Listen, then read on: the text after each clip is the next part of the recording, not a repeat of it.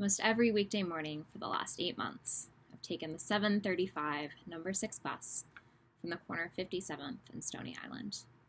If you'd hopped on the number 6 any morning this winter, you'd find me sitting in my normal spot, the window seat right behind the rear exit. The bus is packed, my earphones are in, the air is always too hot. The Kenwood Academy kids are just ahead of me, filling up the middle of the bus, and the older ladies with their bags are ahead of them, just behind the driver. To my back left, a man with long dreads and an iPad who works every day on a cartoon of a woman. And then across from me, the girl with the combat boots and 2 coffee cups and an Art Institute tote. Noticing them is as regular a part of my morning routine as a K-cup when I get to the office. And their absence has been suffocating these last few weeks.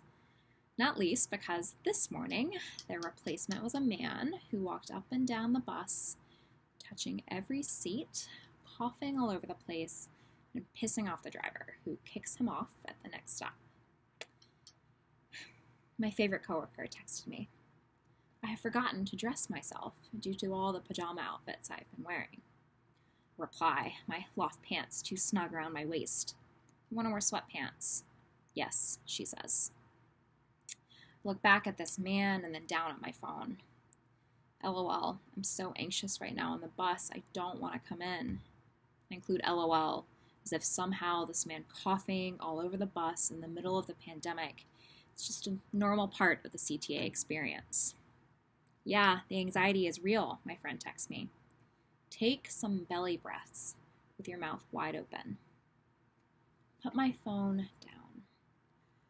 One hand on my belly, I breathe, deep and long, and feel my pulse slow.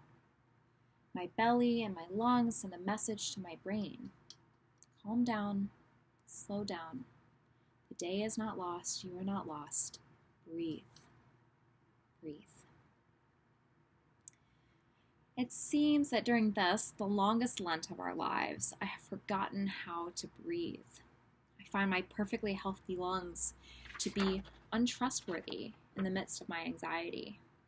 And then I feel angry or guilty or something for possessing the gift of healthy lungs, while thousands of others across the world, their lungs are inflamed and bloodied and hurting. And as I read the news or pray for my patients or lie awake in my bed, my breaths are short. I don't know about you all, but the one constant of my past weeks has been this persistent anxiety, a tight chest, a racing mind. And I felt unable and sometimes afraid to take in the air. I've been afraid of what the vulnerable are inhaling, the sick, the imprisoned, the elderly, none of whom deserve this poison. I'm scared that I am scared. I am grieving for those who are suffering, and I am angry that I feel helpless. But then this morning, the Spirit that is the breath of God in this world spoke to me. My friend reminded me the stuff I'm made of who God made me to be. She, my friend, the Spirit, reminded me of what I do have power over, my breath, which is the stuff of God. Our ancient stories tell us that when God created this world, God gathered dust from the earth and breathed into it. The breath of life fills each creature, whoever has and ever will dwell upon this earth. Each person is filled with holy wind. And our prophets remind us over and over that we hold the breath of God within us. Young Elihu tells the suffering Job and his suffering friends that it is the breath of the Almighty within us that makes for understanding and that gives life. And Ezekiel describes how God breathes life into dry bones, into dead flesh. And God promises us, "My Spirit will give you breath and you will live again."